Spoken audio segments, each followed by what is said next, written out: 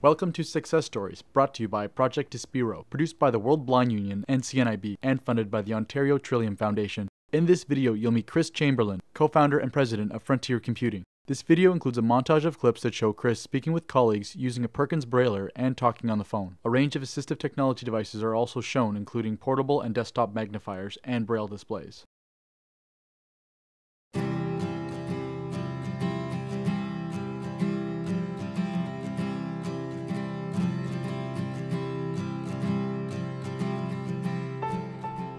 My name is Chris Chamberlain. I'm president and owner of Frontier Computing.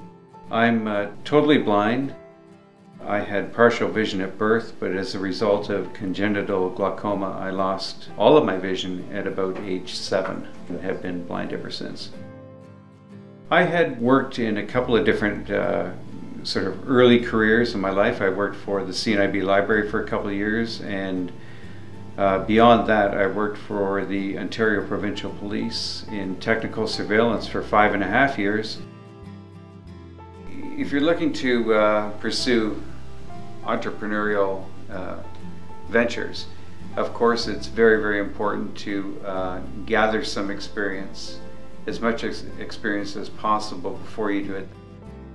I had already worked for almost 10 years for other people and really felt that I wanted to work for myself and govern and control my own actions. I realized that there were a variety of technologies available from other parts of the US and Europe, and I thought exposing those to Canadians would be of great value for the blind population in general, and that's when I decided it was time to strike out on my own and form Frontier Computing.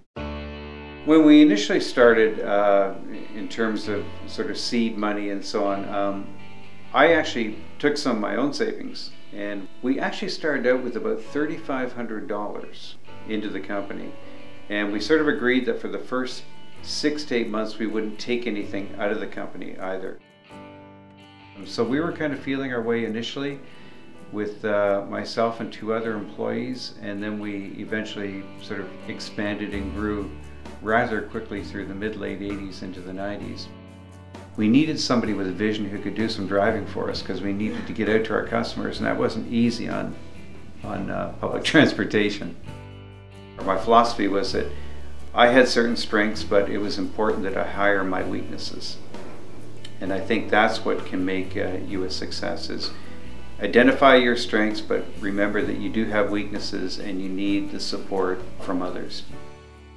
The best part about this job in general and overall is the sense on an everyday basis that we are, as a assistive technology company, making a difference in the lives of blind Canadians.